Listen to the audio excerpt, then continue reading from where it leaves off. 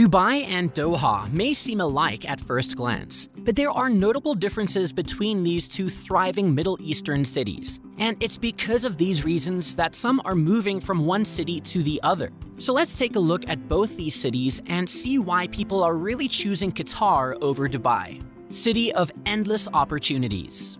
Both these cities offer many opportunities. They blend ancient traditions with modern comforts, making them magnets for nomads seeking to expand their horizons and take their careers to the next level. But why are some people opting for Qatar over Dubai? Dubai is a city of the future. It has a glistening lifestyle defined by fancy hotels, high-end shopping, and a vibrant nightlife. In contrast, Doha delivers a more relaxed, traditional vibe with a firm focus on Qatari culture and heritage. This shows in their taxes and finances. Neither Doha nor Dubai has an income tax. That's right, your paycheck stays intact in both places, which is a big plus for your bank accounts. But there are a few financial subtleties to consider.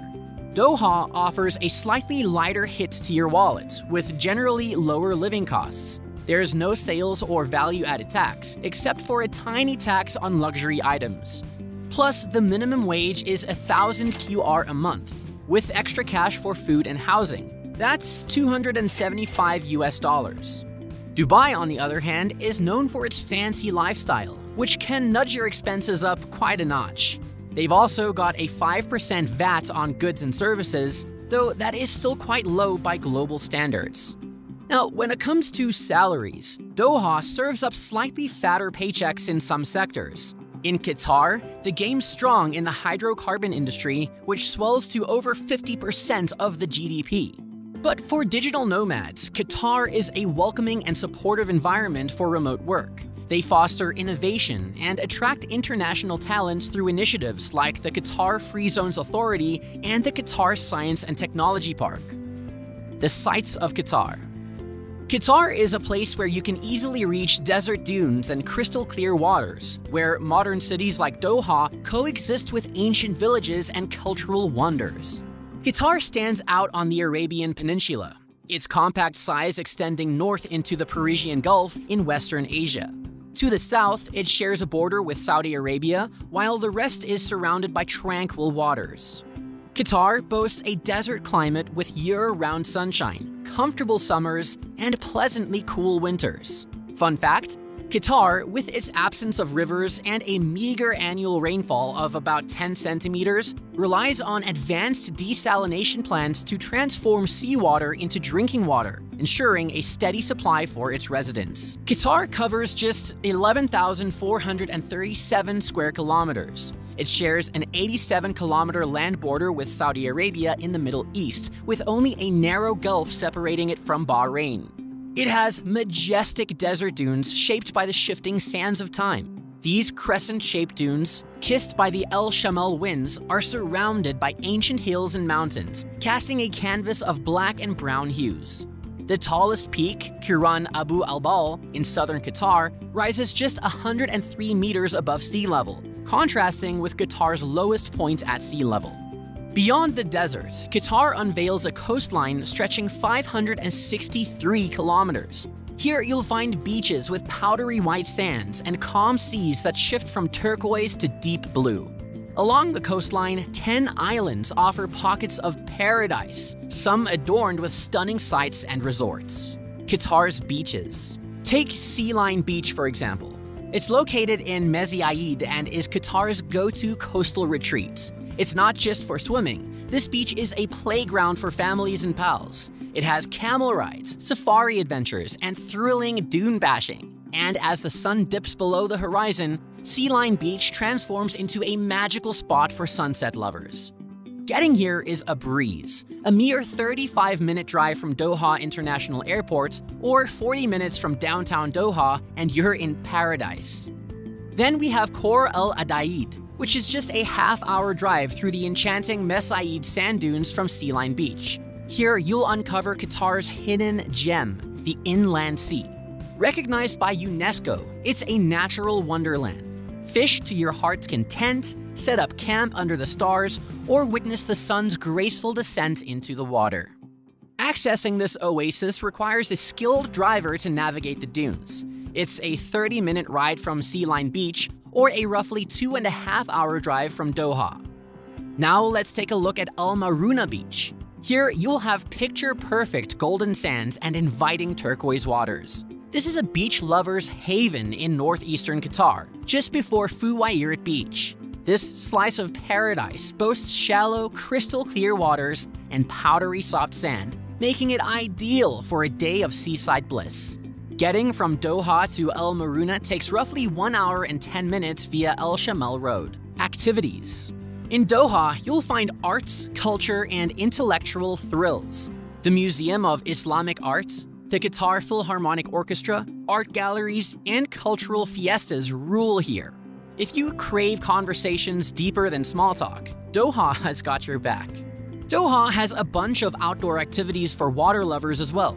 It's a paradise with scuba diving, jet skiing, and dough trips. Landlubbers can go wild with quad biking or opt for a tranquil camel ride. When in Doha, don't miss the Museum of Islamic Art. It's a haven for history buffs.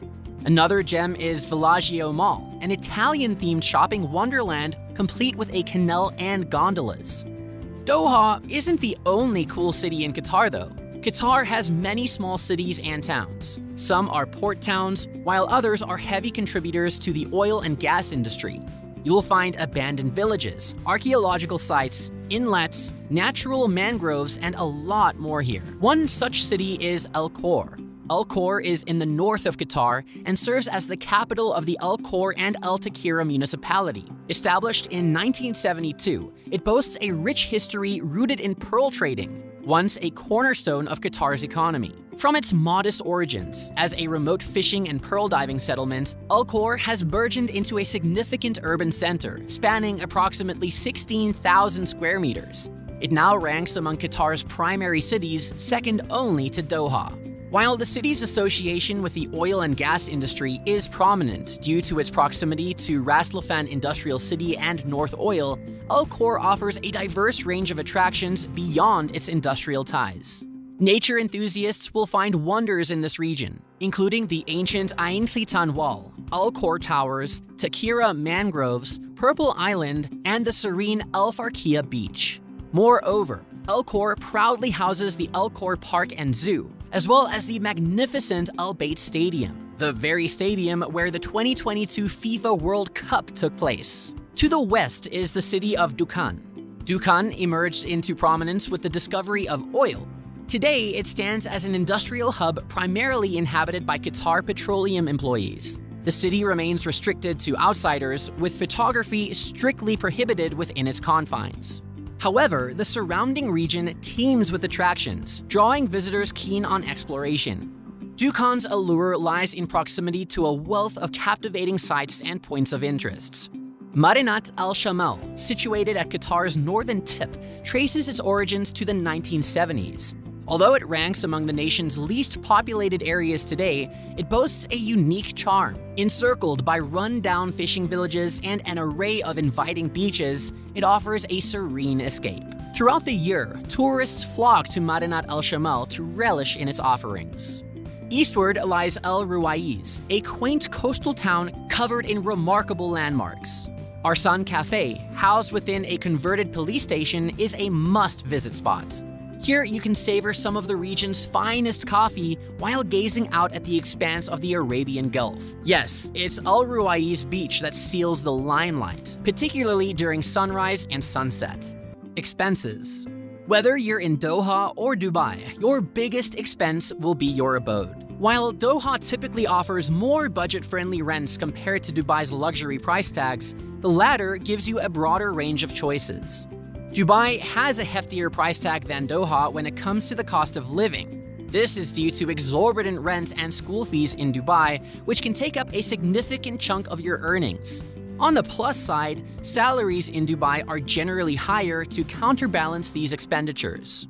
While Qatar may not be your budget-friendly paradise, it's a tad gentler on the wallet compared to its Gulf neighbors. According to the 2023 Mercer Cost of Living Index, Doha sits at a modest 126th place out of 227 cities. That's more pocket-friendly than Dubai, Riyadh, or Kuwait City. For reference, Dubai sits at number 18, while Rome is number 59. So, in Qatar, your wallet catches a break. The cost of living is much lower compared to Dubai. The main reason? Doha isn't quite the tourist magnet Dubai is, so there's less demand for the high-end stuff. If you're rolling with a family of 4 in Doha, brace yourself for a monthly bill of around $3,100, and that's without the rent. Flying solo? Expected to drop to around $880, but even then, it's still cheaper than Dubai. Meanwhile, Dubai often shines on the global stage as one of the pricier places to live in. It might not be pocket-friendly like your small-town hideaway, but it's a far cry from the wallet-squeezing grip of New York, London, or even Paris. Rents will make you wince, and dining out can be a hit on your savings. Dubai may have higher salaries, but it's not enough to make up for the expenses. And what about buying your own house? In Doha, you'll find everything from soaring skyscrapers in West Bay to cozy villas in the Pearl Qatar. But keep this in mind, quality often comes with a hefty price tag. Expats in Qatar can buy both freehold and leasehold properties, invest in real estate, and you might score a residency visa. If you're eyeing a long stay in Qatar, the reasonable property prices might be your golden ticket. Mortgages have become more accessible, but remember, expats can only borrow up to 70% of the property's value. As far as safety goes, you can rest easy in both Doha and Dubai. But Qatar often clinches a slightly higher rank in global safety assessments, making it a top choice for families. It's renowned for its family-friendly atmosphere, offering an exceptional quality of life. Let us know in the comments what's your favorite thing about Qatar. Don't forget to leave a like on this video if you enjoyed it, and subscribe for more.